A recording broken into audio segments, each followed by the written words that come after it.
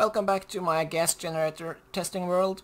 Today we are looking at different cooling solutions for the gas generator. If you want to know how to set up and manage the gas generator itself, you should watch my PID controller tutorial. As you can see, my gas generator is running at max throttle and my temperature inside there are steadily at around 20 degrees, no problem. And I'm going to keep the gas generator at max capacity all the way throughout this video, so just keep in mind that if you need less power than 90 kilowatts, just scale back the cooling solutions. Okay, so before we head behind the scenes and look at how this thing is cooled down, I want you to take notice of the passive vent on the back there and a couple of active vents on the left side here. Coming outside here, the first thing you'll see is just my fuel mixing. White oxygen and red hydrogen makes pink fuel, right? And on the other side here are just 500 computers that's turned on, and that's how I can control how much power I'm consuming. So in the middle here we have the cooling, and this is pretty much it. In the pipe here I have nitrogen at high pressure that's being cooled by the radiators, and the cold gas here is just being pumped into this pipe, and that pipe ends up in the passive vent. The active vents on the side just pulls the air back out just to avoid overpressure and just sends it back into the radiators. And if you want to see exactly, I can remove this box and you can see that it just goes into the passive vent and the active vents sends it back out. This volume pump here is of course controlled by a PID controller, so it self-tunes exactly how much throughput it should have. How many radiators you need will depend on what type of gas you use and what the pressure is inside and how much airflow you can deal with inside the box there. And this is actually not enough, and that's because I want to show you how to determine exactly how many you need. I have my handy little display here. This number is the rate of change of the temperature in the pipe.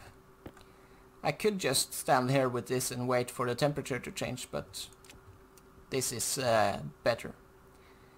This is, as you can see, a really small number, but it's positive, which means that the temperature is still increasing inside the pipe, so I don't have enough radiators to deal with the heat. So what we need to do is just to add a few more radiators and you'll see that number change. So if I add some radiators here, probably don't need more than a line or so. There we go. And you can see that it jumped into the negative for a little bit. There we go. It's starting to drop. Yeah, you can see the change, and this is continuing to drop. So now we have enough radiators.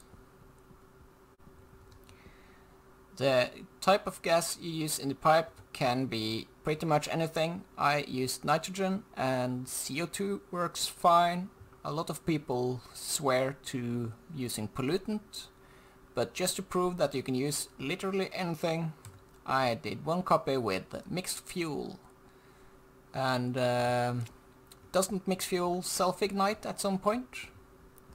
Let me just try to juke this up a little bit.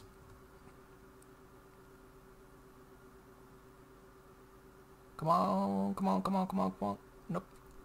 Nope, my cooling is still too good. If you look at this and think, damn, that's a lot of resources. Well, I did the math, and this is less than half of the raw resources you would need to generate the same amount of power with solar. And that's not considering all the batteries you would need.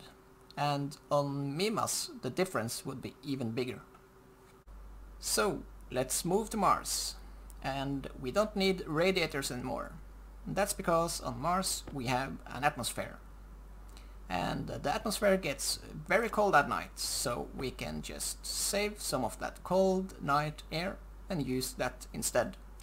So down here it's exactly the same setup, with exception that the active vents now don't need to save that gas. We can just vent it out into the exhaust, because there is so much more free gas to take from.